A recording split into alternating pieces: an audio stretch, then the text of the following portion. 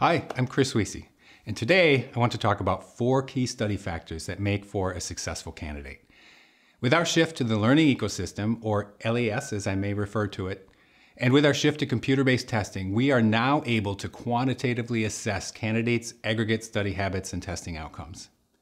There's a combination of 4 factors that make for a successful candidate: time, progress, practice, and proficiency. There's no guarantees, but if you hit these metrics I'll share in this video, then your probability of passing will be dramatically higher.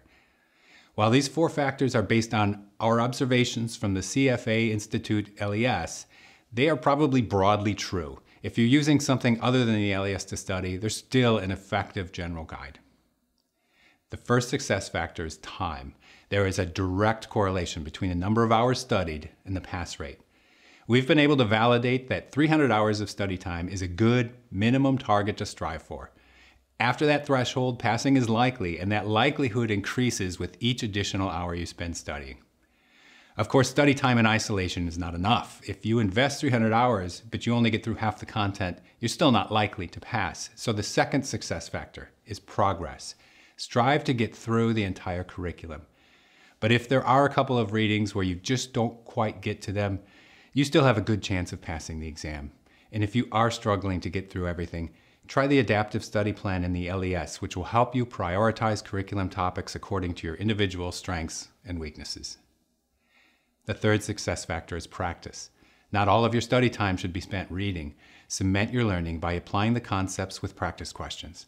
We found that the successful candidate correctly answers 1,000 or more practice problems, including questions from the mock exams. The fourth factor is proficiency. Now there's a couple of ways to measure proficiency in the LES. First, you can view your proficiency rating for each topic. You should shoot for an advanced proficiency rating or higher on most topics. Second, the LES displays your score within each problem set.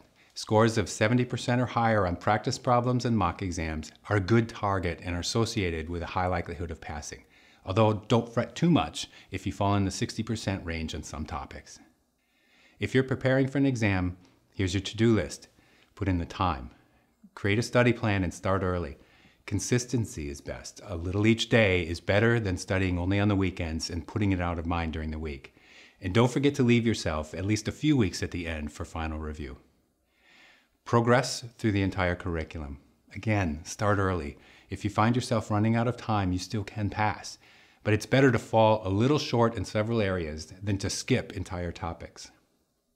Practice. Correctly answer at least 1,000 practice problems, and when you miss a question, review the answer and make sure you understand why you missed it. And lastly, aim for at least an advanced proficiency rating in most topics and scores of 70% or more on practice problems and mock exams.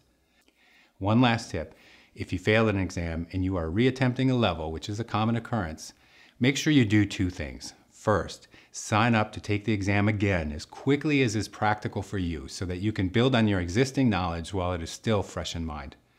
And second, make sure you focus your efforts on areas where you're the weakest. 2 tools can help you with that. Your score report, which shows areas where you are relatively strong and weak on the exam.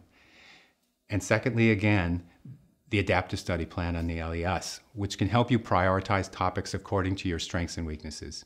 Check out our Study Smart video series to learn more about how to turn on that feature. I know this is a really tough exam. It takes tremendous discipline to get through it all, but that is also what makes it so valuable to employers and the marketplace. It's a signal that you are ethical, competent, goal-oriented, and disciplined. Very best wishes to you on exam day.